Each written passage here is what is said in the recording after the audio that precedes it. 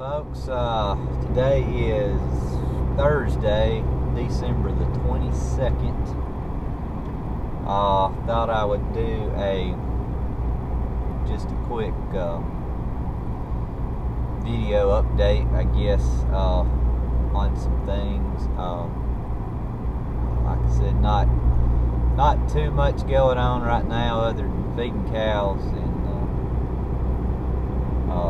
just piddling with this and that. I've got plenty to do as far as fence work and other things go, and I need to work on my feed trough situation a little bit as well.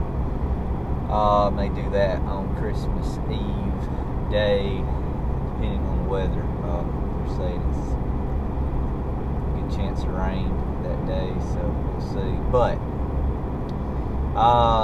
many of you have asked if how my grass I've sowed is doing, because I was rather worried about it. It had been in the ground so long and not come up. I just went this morning and looked at a few of the fields I hadn't seen in a week or so, I guess, and the grass is coming up, slowly but surely. Some of it that came up a while back is looking really good, but some of it's still just popping out of the ground.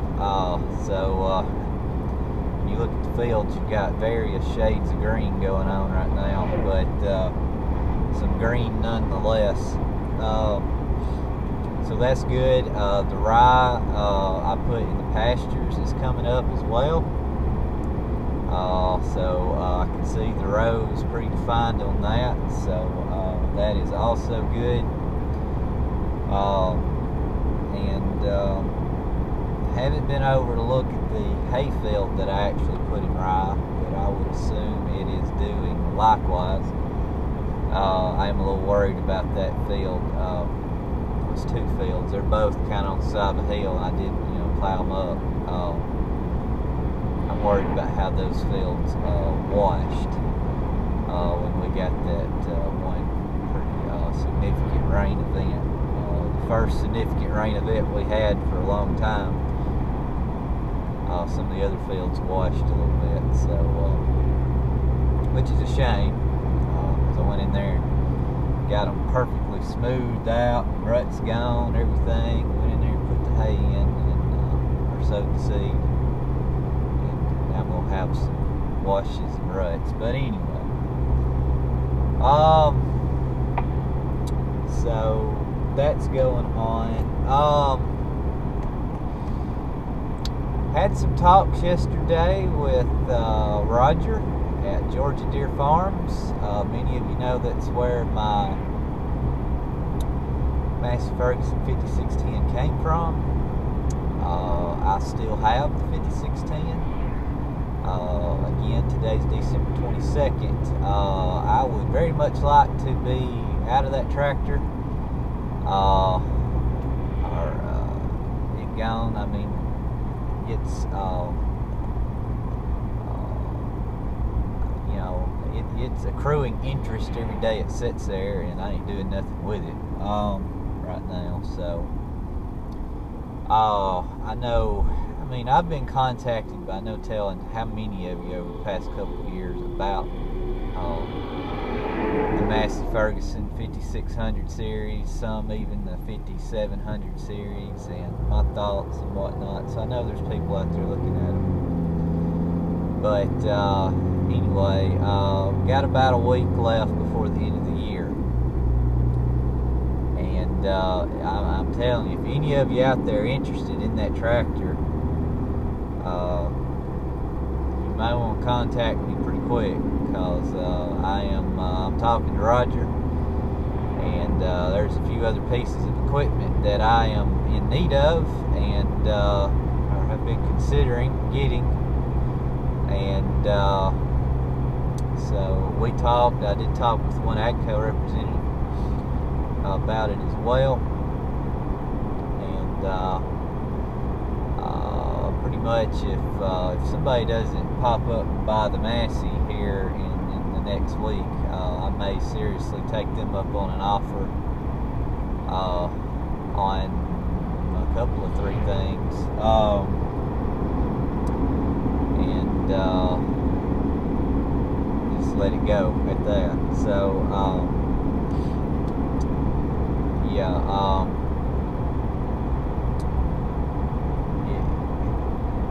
basically we discussed the Massey and what I had offered it to Deere as a trade-in, and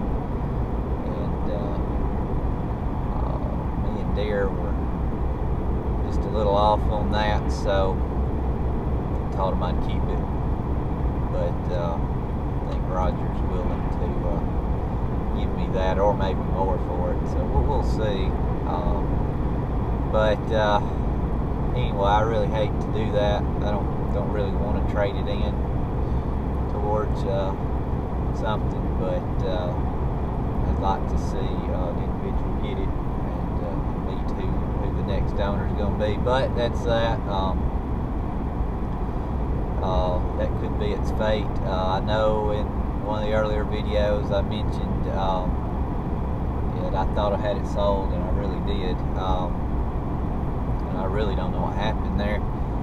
I talked to this one guy multiple times about it,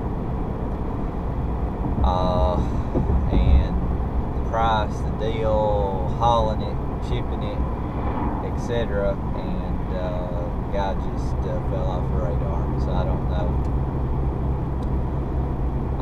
what happened there, but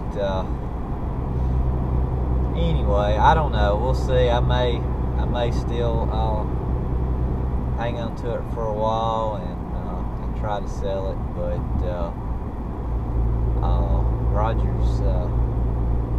Roger's got me interested in a couple of things he's got that I could use, and I may let it go at that. But we'll see. I'm still mulling that around. But that's just an update on that, and I just want to throw that out there because, you know, if one of you out there is interested in this thing, I'm ready to deal. So I wouldn't mind at all having it gone before the end of the year, but it don't really matter either way. I know Roger I think he would like to deal before the end of the year on his end of things, so we'll see. But anyway, yeah, that's about all that's going on. This was an update you on. And several of you asked about the feed trailer, the new little portable feed bin. Wanting me to update y'all a little bit later on about how it's doing, and like I said, I got that one load of feed in it, and I'm still feeding out of it, and will be for probably a few more weeks. So I will update y'all on how it's doing at a later date, and I've got a few comments on it already, so that I want to make. The Donahue grain trailer, a lot of interest has been piqued in it, or has a peak of interest in it here just recently. Several of you seen it in one of those last videos, and I've got some of you made comments, some of you contacted me other ways about it. I do have somebody looking at it this afternoon.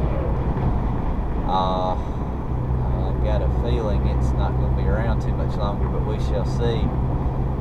It may be gone as of today,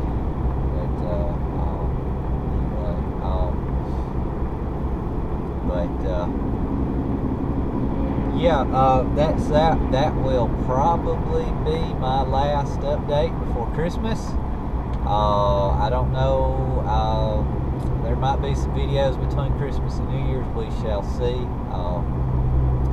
If something develops between the Massey and Roger and these other things I'm looking at, I'll update you on those as we go. Main thing was I was glad to see my grass is coming up. It gives me a little hope for next year's hay season and the plans I had there. So I don't feel so down in the dumps about that. But it's just nice to know that you can see your future money growing. I'll put it that way. It's always good to see something growing. It's interesting. There was some wheat planted around, not me, but some other farms, and it's almost the same status as my grass.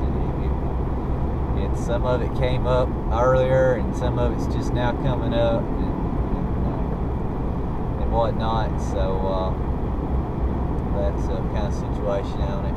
6110M still doing fine. No complaints there.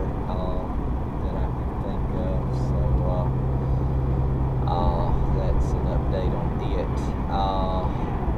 Oh, and I did get the fuel filters changed on the Ram. I did that last weekend. I didn't do any video of that. There's already a video out there of me doing that. I did do it a little bit different on the rear, the filter under the bed, than I did in my how-to video. I left the water sensor on the bottom of the fuel filter instead of taking it out before I removed the fuel filter. I removed it with the fuel filter, so I left the drain open and left my hose on it. And because when you loosen that fuel filter, it allows some air to go in. It's kind of like putting your thumb over a straw while it's still on the truck, so when you finally loosen it, some more fuel will run out. So by doing that, that allowed that fuel to drain out the tube and down into my little catch pan I had for catching the fuel I drained out, and it didn't go everywhere out that big open hole in the bottom of that fuel filter had you took that whole water sensor plug out. So I just took it off after I removed the filter from the truck. But anyway, the Ram has got a little over 38,000 miles on it now. And again, other than the exhaust leak and that being fixed and it being back again, I still have not yet been back into the dealership for that. That's the only issues I've had with this truck. So anyway,